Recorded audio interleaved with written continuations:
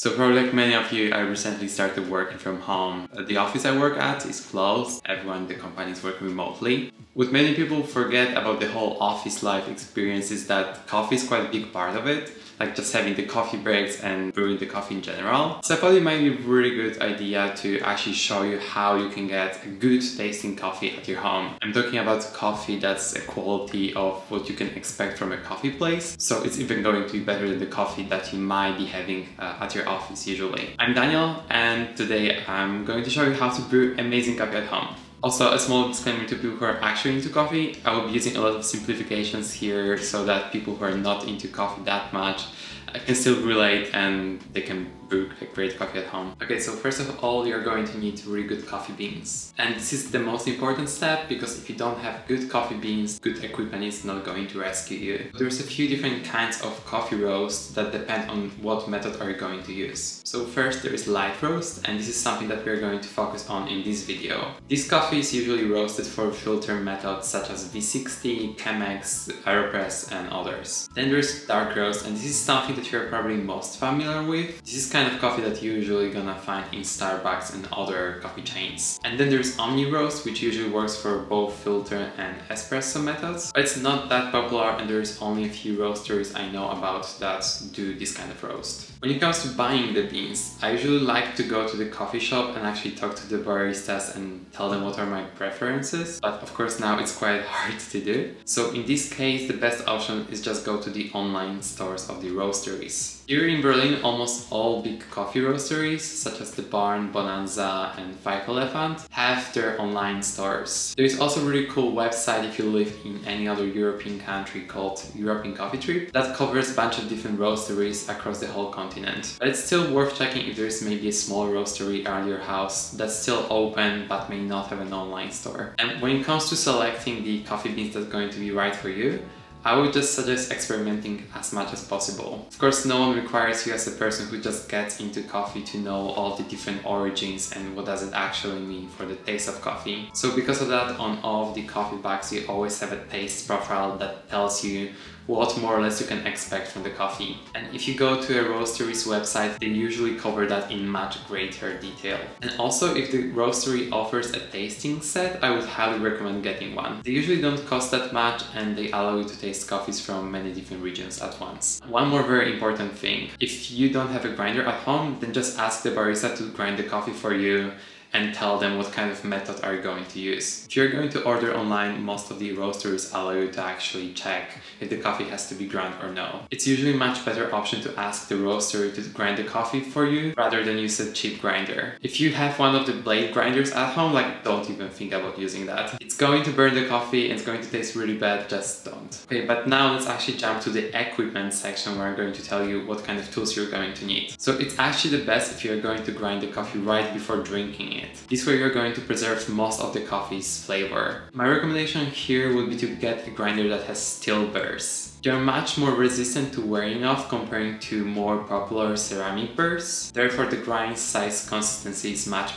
better. And it's very important, because if you don't have a consistent grind size, then the coffee is going to taste a little bit different every time you brew it. So the grinder I'm using is Comandante MK3, which is by many compared to Malkunish EK33. I know my German is terrible. And that's a coffee grinder that you usually see in all of the specialty coffee shops out there. Comandante is quite expensive if you're just getting into coffee, but there's many cheaper options out there. I highly recommend watching a video by James Hoffman where he goes through different coffee grinders at different price points. And if you cannot imagine hand grinding coffee every single day, then there is some really good electric options out there, including Baratza Encore and Vilfasfart. Okay, so as you might have guessed, consistency and precision in brewing coffee is very important. Therefore, a really good tool you might need is a scale. And I would go as far as saying this is actually the most important tool you need. By using scale, you can always make sure that you're using the right dose of coffee, as well as the right amount of water when brewing coffee. The one I'm using is actually a dedicated coffee scale from company Hario. And what makes it special is that it has a stopwatch. Of course, you don't really need that if you have a normal kitchen scale, that's totally fine. Then there is even more crazy options that actually have a Bluetooth module so that you can connect the scale to your phone.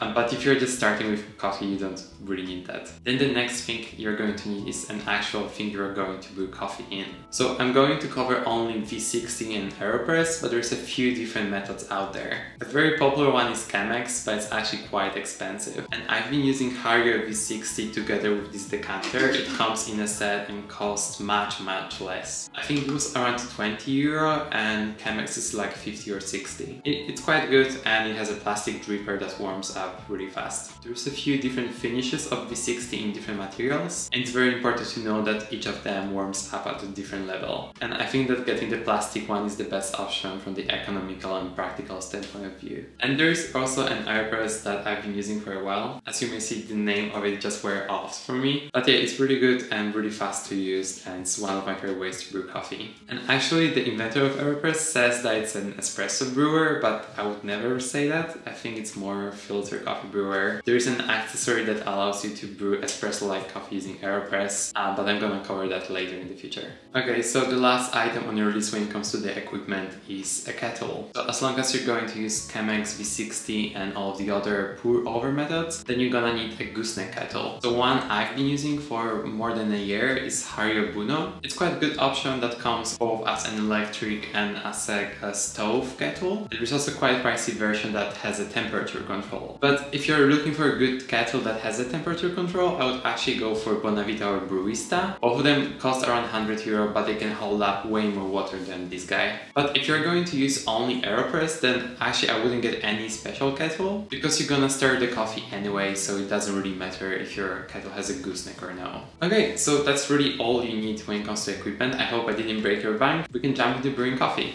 Okay, so first we're going to start with Hario V60. First you need to boil filtered water to around 100 degrees. You don't have to worry if it's going to be 93 or 95, it's fine. We're going to brew around 250 milliliters of coffee, and for that you need 16 grams of beans. And the golden ratio in coffee industry is usually 1 to 16 or 6 grams of coffee per every 100 milliliters of water. And most importantly, you wanna grind the coffee at the medium coarse grind size. In case of Comandante, it's around 20-21 clicks, in my case at least. Okay, next very important step, put the paper filter into the coffee dripper. So you want to pour water over it to get rid of the paper taste. Just remember to pour the water out to a sink. Next you can just pour your ground coffee into the filter and put everything onto a scale. Okay, so now we can start brewing. First start the stopwatch and pour around 30-40 grams of water. This phase is called pre-infusion and allows coffee to release all of its CO2. You just have to make sure that all of the coffee is covered by water in this phase. Then wait another 30 seconds and add another 100 milliliters of water and repeat the process